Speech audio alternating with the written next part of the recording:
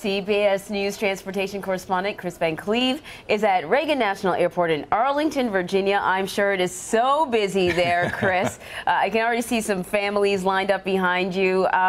Any major delays across the country that people need to know about at all?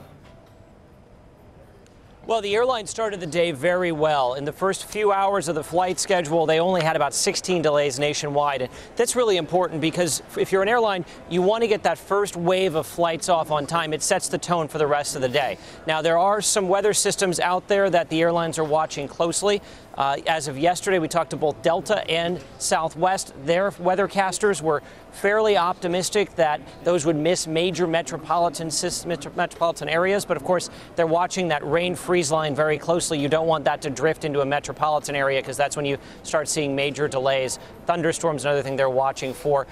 One other factor today, and particularly in delays, it's pretty cold in the Northeast. I'm watching a plane just out of my line of sight here get de-iced. That adds some time to the departure process. So you may see some delays stack up throughout the day. But it got off to a pretty good start across the East Coast, and the hope is that it will trickle west throughout the day. But there are a lot of people flying. Planes are very full. We're talking 90, even 93, 95% load factor. So most of the seats are full. You do not want to miss your flight.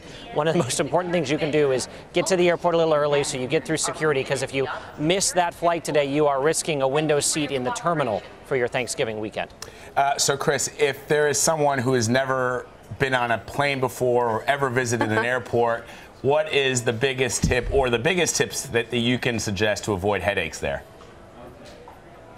Well, you know, there are a lot of people flying this Thanksgiving that are the one or twice a year type of flyers. So what best thing you can do is get to the airport early, particularly if you're checking a bag. Get to the airport early, leave yourself plenty of time, and know what the TSA rules are. You know, the 3 ounces or less of liquids, take the shoes off, all that kind of stuff if you're going through security.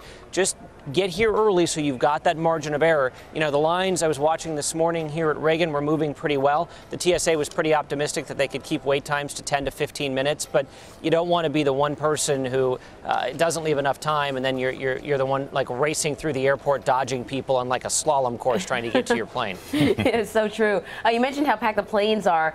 The other thing that will be packed, trains. I know, because I take the train every day from Philadelphia to New York. It was packed. I mean, the midnight train was packed with a bunch of amateurs. Not the midnight taking train the train. To Georgia? Midnight train to Georgia? No, the midnight train to somewhere north of Boston. But what can people expect? Well, this is the busiest travel time for Amtrak the next few days. So if you're in the Northeast, you're going that Northeast corridor between Washington, D.C. and Boston, trains are very full. You know, you're likely going to be crowded in there. So expect every seat to be full. And same rules kind of apply. Get there so you've got enough time to get on the train. You won't have the same security that you are used to at an airport, but you may see more security than what you're used to at the train stations because of the volume.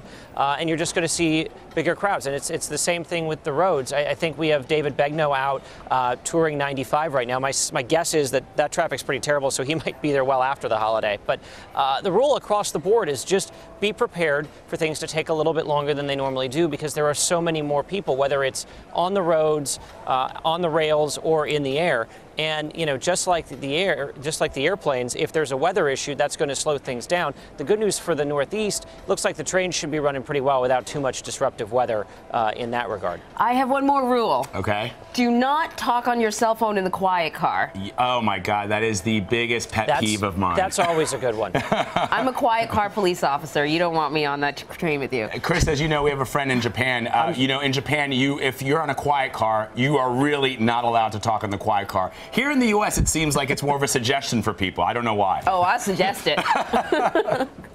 Kris Cleave, thank you so much. Well, you know, and I'm sure that midnight quiet car is quite an experience. It's like one big, long, sort of mass sleeping session sort of thing. You just want to make sure that whoever's beside you doesn't lean over and drool while they're sleeping. They, you know their boundaries. Oh, man. That's Happy an important holidays, Kris Cleave. Bye, guys.